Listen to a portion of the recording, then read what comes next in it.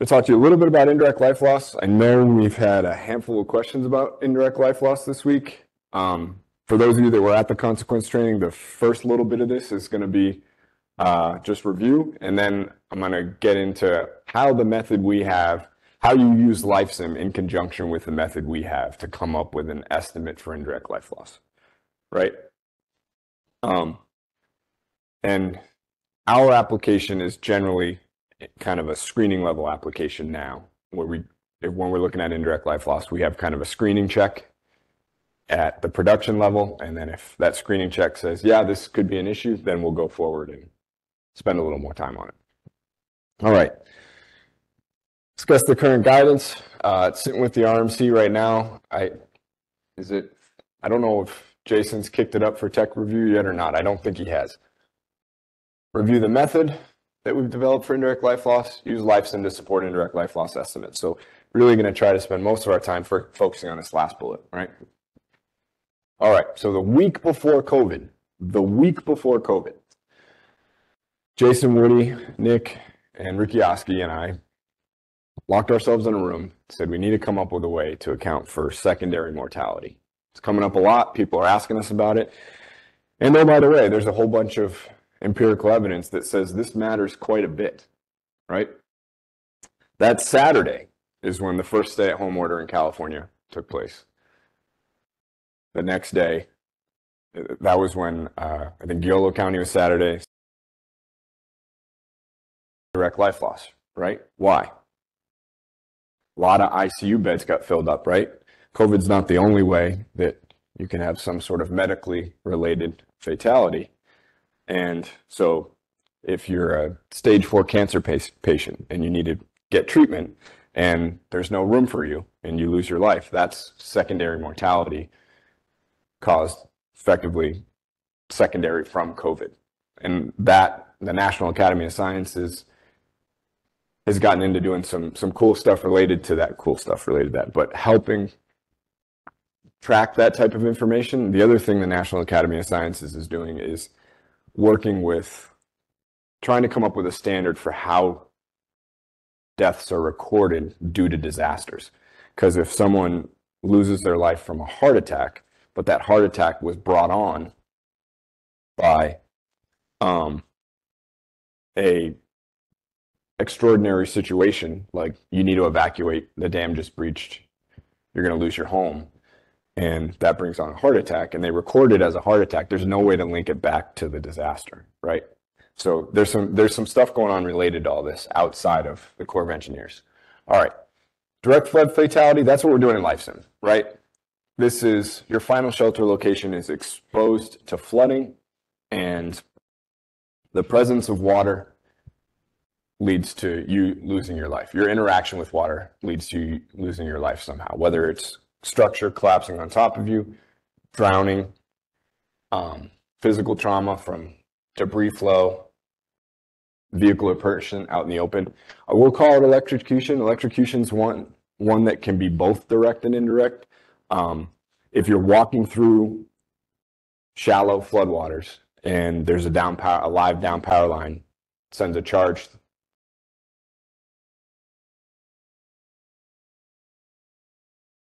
that we would call that direct, because the presence of water in a place that it's not supposed to be led to the conditions that you lose in your life. Indirect life loss could be electrocution, could be a power surge when the power comes back on after prolonged power outage or something like that. So you could flick a light in your house and there could be a surge because of the power problem caused by the disaster.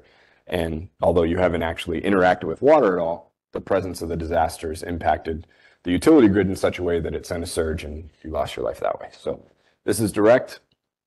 Indirect. So with direct, right, we're applying LifeSim with flooding, right? And we're thinking about, okay, flood happens at such and such a time. We're redistributing population at risk, figuring out where people might end up over several, probably thousands of iterations, and trying to come up with an estimate. It's for the duration of that flood event, right? The indirect fatality could happen before, during, or after the event. So your timeline is quite a bit more extended, and that temporal component really adds a great deal more uncertainty, because the further out you get from a disaster, the harder it is to link mortality to the disaster itself, right?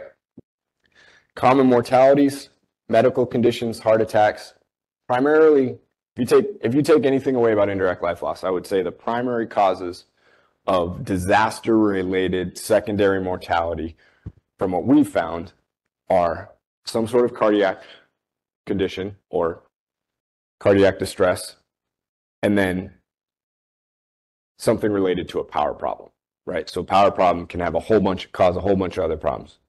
You lose power, you're 80 years old, you walk down the hall, you trip, you break your hip, you can't get to a phone, you can't contact anybody, you're there without food and water for days, something like that. So, or Sandy, people trying to run generators inside of apartments and carbon monoxide poisoning, things like that. So power problem, particularly during extreme weather, cold or hot, right?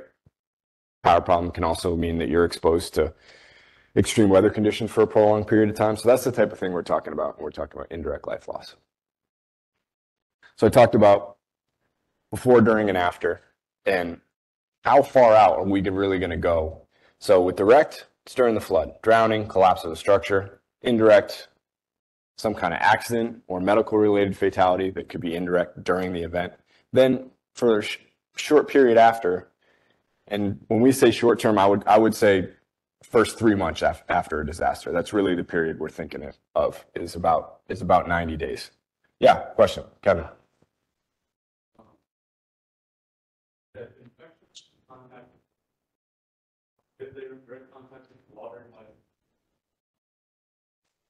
Good question. So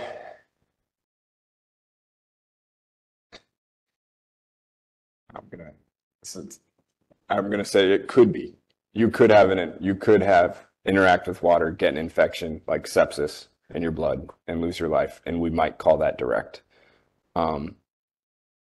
If you interacted with water and you got some sort of bacteria in your system, and a couple months later something else happened and you couldn't treat it or whatever like that, it gets harder to link it back to that. So it can kind of be both.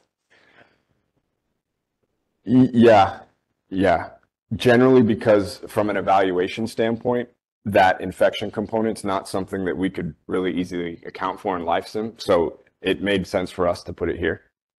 But if you got into the definitions and you're looking at it, you're like, well, technically, if you interact with water, got an infection, and died, wouldn't that be direct?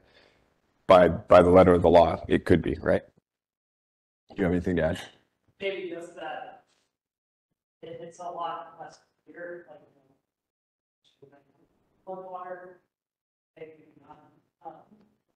Usually, you're not going to put stuff there that's more needed. Right. Pollution, grounding, or what have you.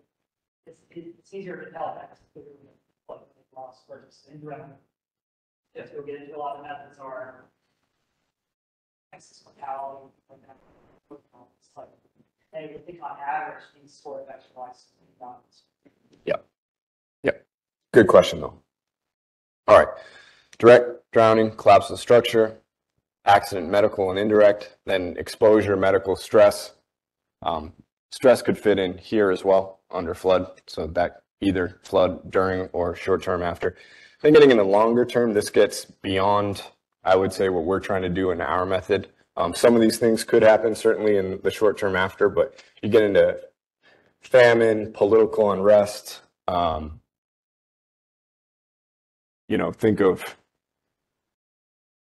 Think of a dam failing in a war-torn country in like Iraq or something like that. That's what we mean when we say political unrest. If a dam failed there, and then that led to unrest and maybe fighting, a lot of people lose their lives from fighting that might not have otherwise had that dam not failed, right? These aren't generally included in our mortality rates in this method. How many are familiar with Bankiao? Dam failure. Taylor? Ish? Okay. Kind of.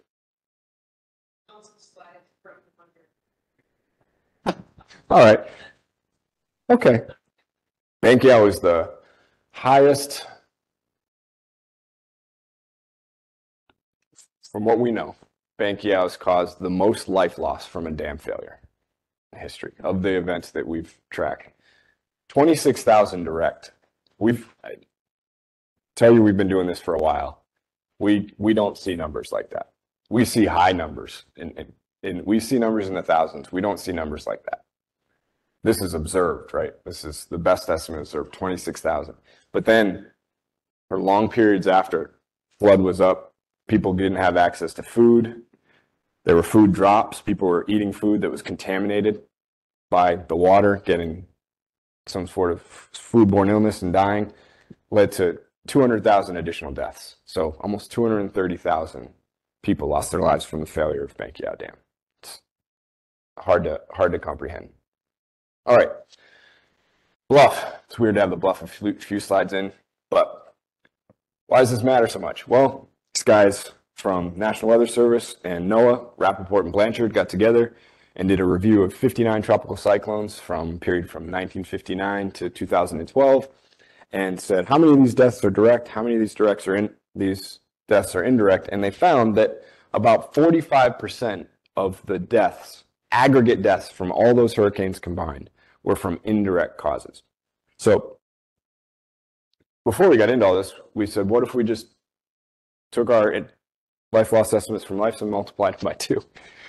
We didn't think that would hold up, so decided to do a little more. But finding was this is pretty important, particularly in cases of hurricanes, right? Because hurricanes, wind damage, you can have really large areas without power, lose access to critical facilities and things that people need to survive.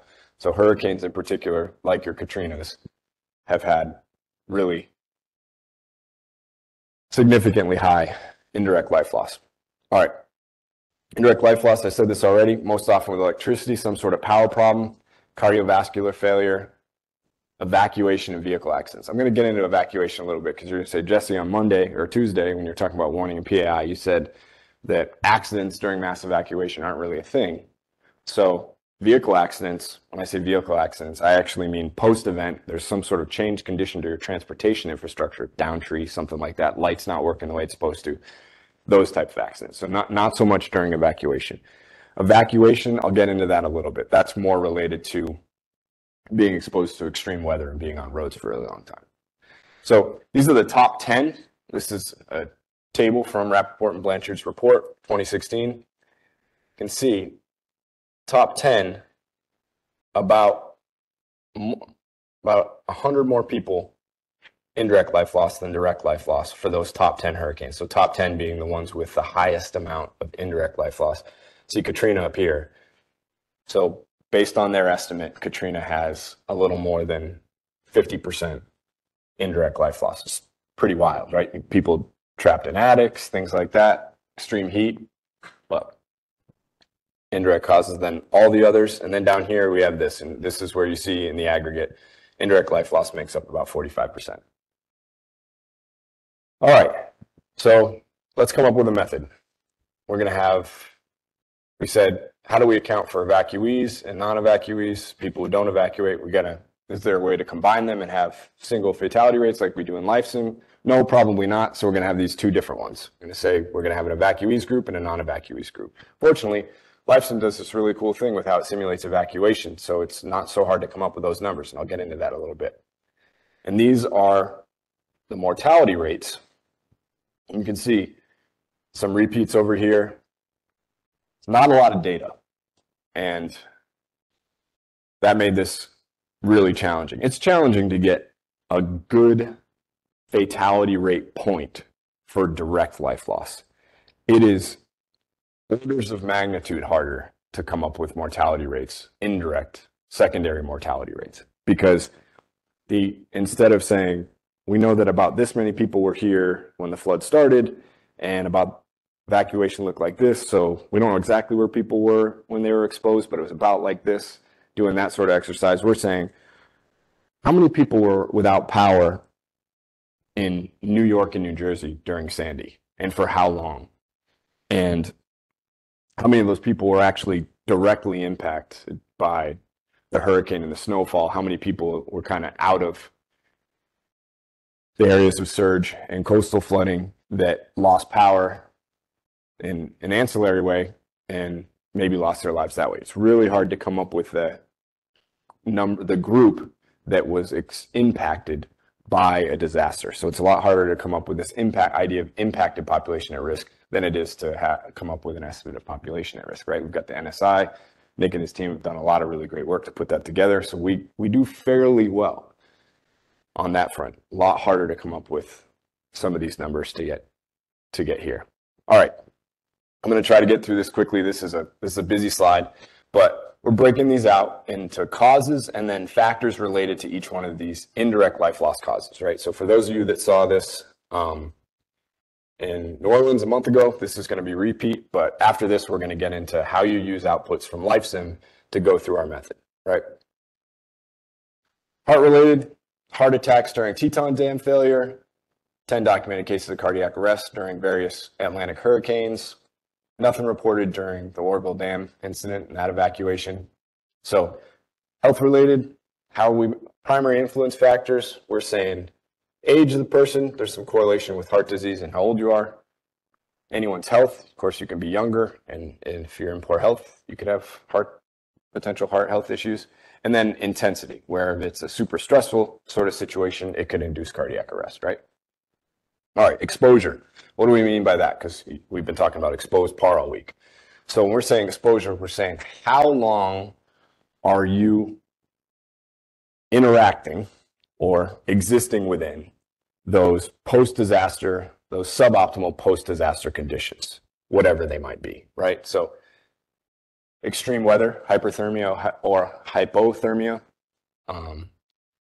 57 deaths attributed to pre-existing health conditions and extreme heat. So if you have this, and then you have extreme weather and you're exposed to that for a long time, those things can compound. And that's what we found doing this, is how these different things play on one another. A lot of them are dependent, where if there's extreme heat and you're exposed to that extreme heat for a long period of time, your likelihood of losing your life begins to increase once you get beyond probably 8 to 12 hours of being exposed to extreme heat.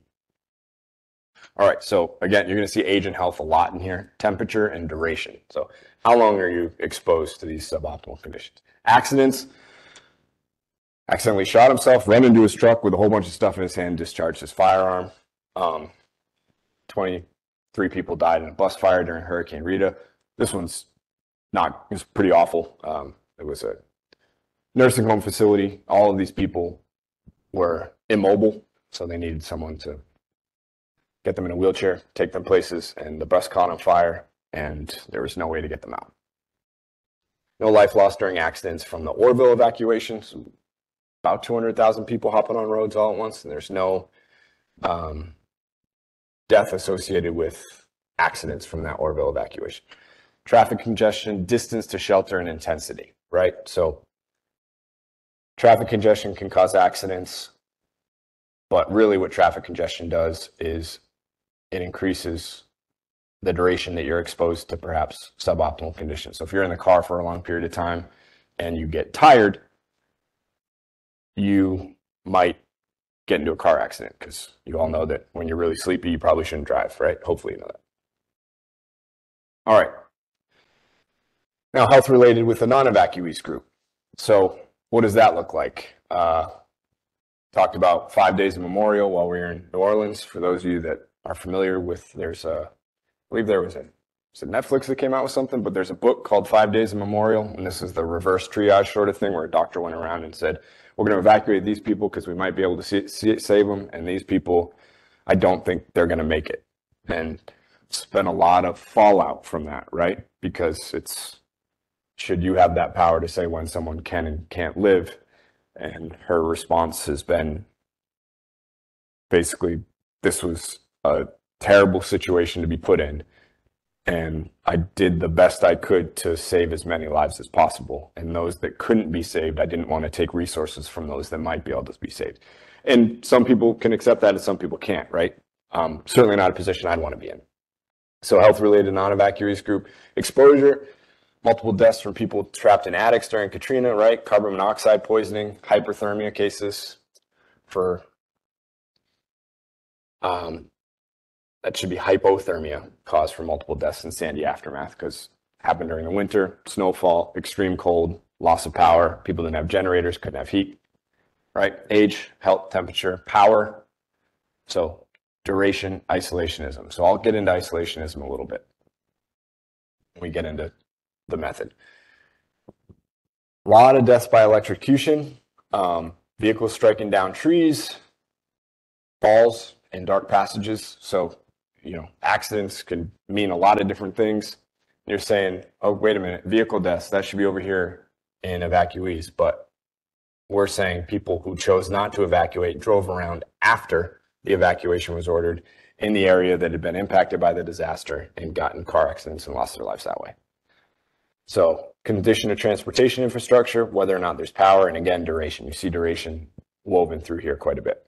Anybody have any questions? That's a busy slide. Oh, okay. Impacted population. Impacted population, or IPAR, is the group of people affected by the suboptimal conditions created by disaster, before, during, or after, right? So how do we get that number? All right, for the non-evacuees group, we're saying population at risk, less the number of people who evacuate, because we don't want to double count, plus the people with no power. Everyone looks at me looks at us when we say this, say, how on earth do you come up with this number? It's not easily. Less direct life loss, right? Because we don't want to kill the same person twice in our simulation. That wouldn't make a whole lot of sense. IPAR evac, it's much easier to come up with. It's just the number of people who evacuate, less life loss on roads. Where do you go in LifeSim? Well, you can view the summary average results by table, par over 65 plus par under 65, and that's going to give you, this is going to be calculating non-evacuees, right? So we're going to get that information about population at risk.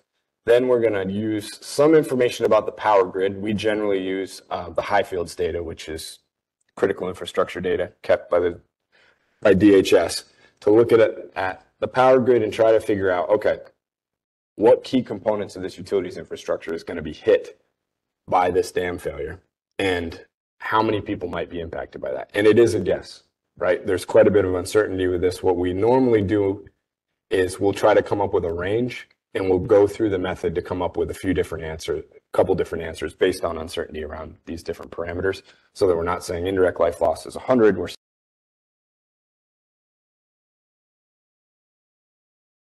move evacuees, right? And then subtract direct life loss. So all of this stuff is available in this summary average results table in LifeSim. So when you were going through and reviewing all those results in the workshop, you can get all that information right from LifeSim. And most of what you're doing in here, with the exception of people no power, is you can pull this information from LifeSim. So you're going through, you're doing the LifeSim work. We don't calculate indirect life loss in LifeSim, but a lot of the information that you're giving LifeSim is going to help you go through this exercise. This LifeSim, calculate the par, is that where water touches, or is that based on all the structures you put in? Yep. So total population would be, you have a structured data set, and the NSI has distributed population in each one of those structures. So that's going to be our total day and night population within our particular study area. Population at risk is defined by the inundation extent for any given flood. So we're saying anyone who starts within that flood extent is counted in the population at risk for both day and night. And then exposed is all those that are still there when the flood arrives, right? That answer your question? Cool. All right. Shadow evacuation is added to the total. Anyone familiar with this concept of shadow evacuation? So it's the idea that you might not be in the area that's been in the geographic boundary of the area that's been ordered to evacuate, but you're seeing people evacuate. They could be your neighbors, they could be the street over, something like that. And because you're close in proximity to the area that's been ordered to evacuate, you choose to evacuate. So shadow evacuation, or volunteer evacuation from the area that's in the shadow of the area that was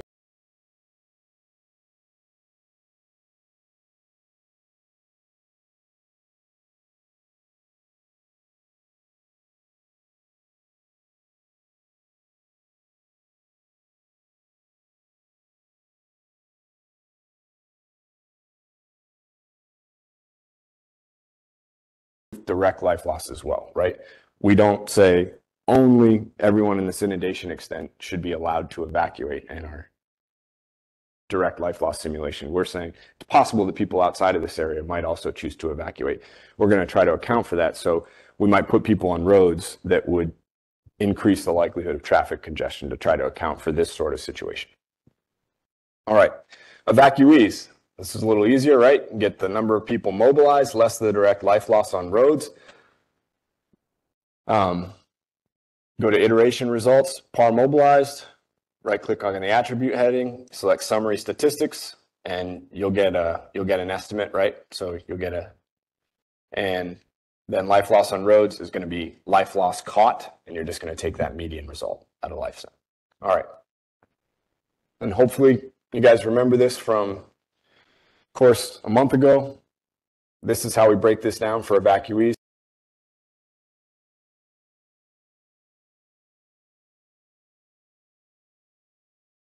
Cardio deaths per 1,000 people, that's health and age. Percent of medical facilities or nursing facilities that will need to evacuate. If you have one in your study area, but it's outside of your inundation extent, they might not need to evacuate, right? So be thoughtful about that. Combination of warning and potential damage. So intensity factor, think of it this way. If you don't take action now, you're going to lose your home and you and your family might lose your lives. You have a minute to act. High intensity factor. If there's a hurricane coming this way, think it'll be here in 5 days. Be aware. Be prepared to evacuate. Right now, this is just a notice. You've got time. That the urgency is not going to be there, right? So the intensity component of that is much lower. So intensity is going to be lower for protracted events. It's going to be higher for rapid onset events like a dam breach. Extreme temperature, right? Extreme heat or below freezing. How much time will be spent in a vehicle? We put all this stuff together.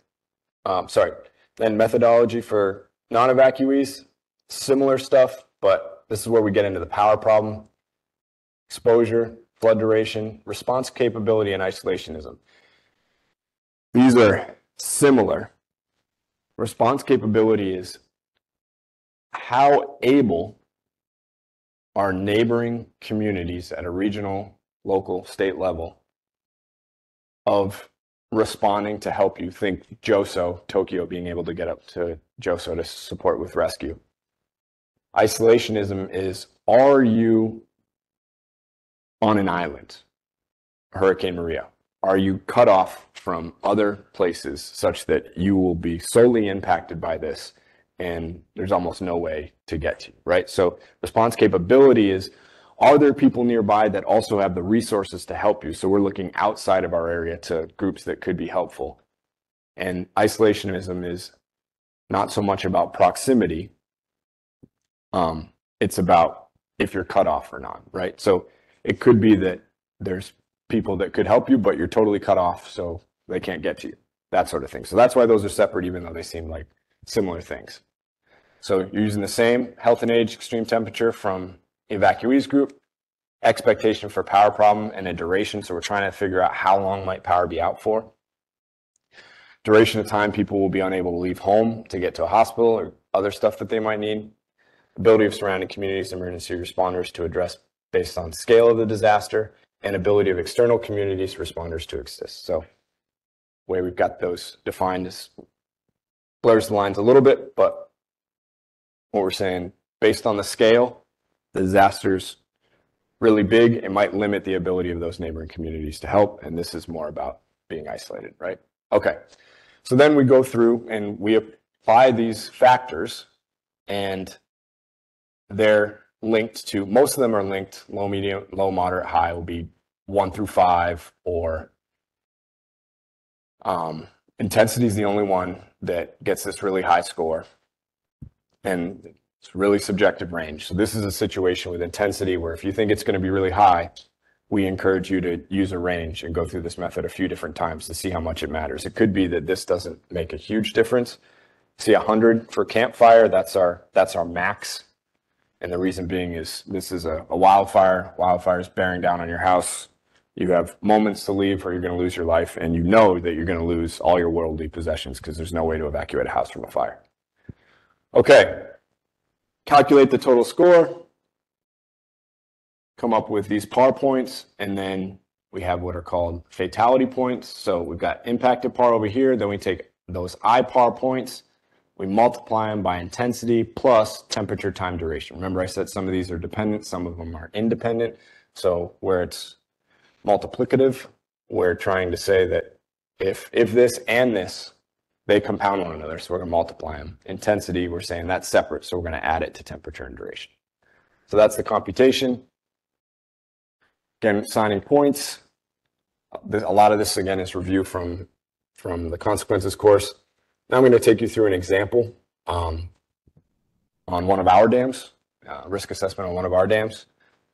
So where do we get factors, the health and age stuff? We go to CDC. They keep a map at the census block level of all those with different health-related concerns. And that's where we pull all.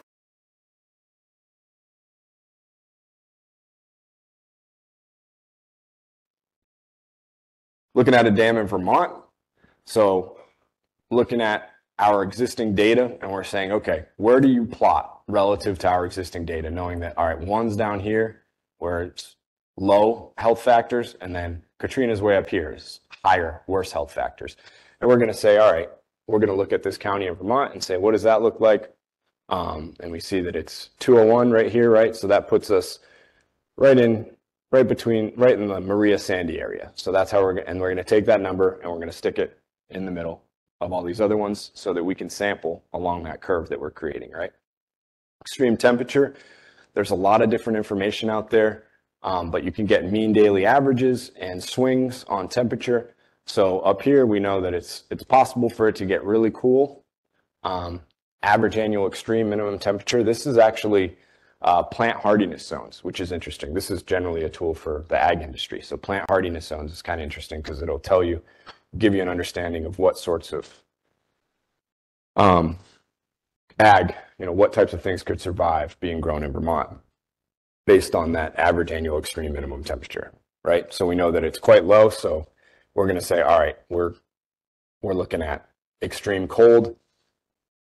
Based on our observed data, the empirical data, we found that extreme heat is more likely to lead to indirect mortality than extreme cold. So that's why you're seeing hot 3 and cold 2. So this is going to be a 2, right?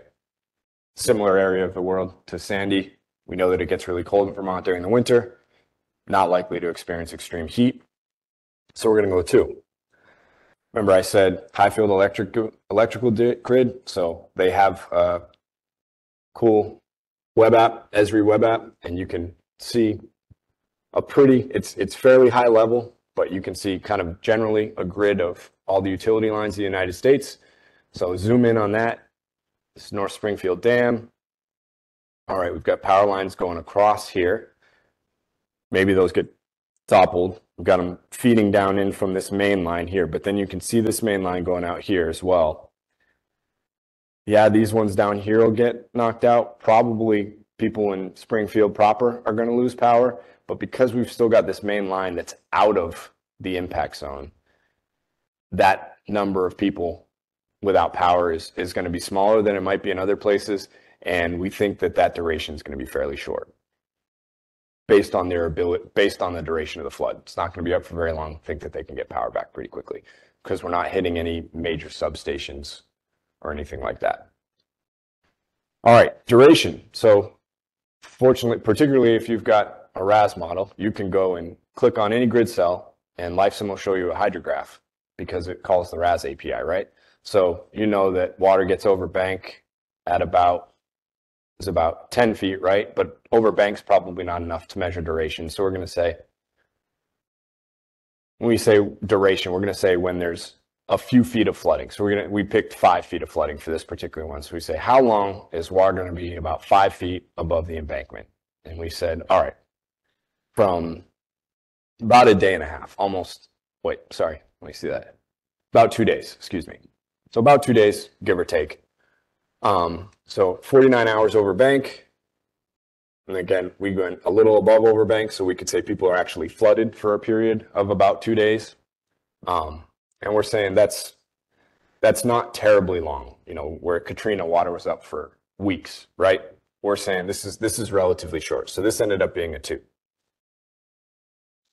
Response capability. I grew up in New Hampshire. The consequences professional that was working on this said that as part of the elicitation, emergency manager said it would be really difficult to get other people in here to help us. And he had a lot of reasons for that. And I was like, it doesn't make a lot of sense to me because you're right here. Hampshire Upper Valley's here. There's tens of thousands of people there. There's a big hospital there. It's only about an hour away.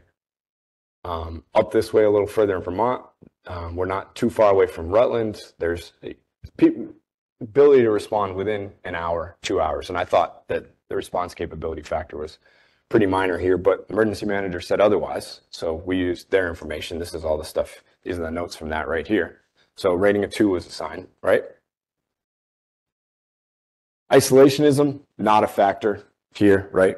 We're not concerned about rural Vermont being cut off from the rest of the world so much. You can make jokes about how rural Vermont is or how it might be isolated because of all the cows they used to have, but my mom's from Vermont. We gave her a hard time growing up, but not much of a factor here, right? So we're going to say that's pretty low. Critical health factors. Would any of these medical facilities need to evacuate? And if required, would they? So we want to get an understanding of, would they actually evacuate if they needed to? Do they have the ability to do that? So that's the question we're trying to answer with critical health facility evacuation. Only critical health facility was outside of our max inundation extent. And it's hard to tell from an aerial imagery, but the topography is such that you're coming up a pretty steep hill right here. So they're well elevated outside of the inundation area. So we said not much of a factor here. Intensity. This is what wildfires are kind of apocalyptic, but lens of warning time combined with potential damage. How frantic do you think population at risk would be? Is your event well forecasted so PAR can prepare, or is it sudden and destructive? Rank your projects. This is a subjective factor, and because the range is so large, it doesn't fit as nicely as some of the other ones do. It's not as easy, so you got to be careful with this one. And like I said, we encourage, if you're getting into one of these assessments, we encourage you to use a range and then probably do like a min, a max, and a most likely sort of thing with the intensity factor.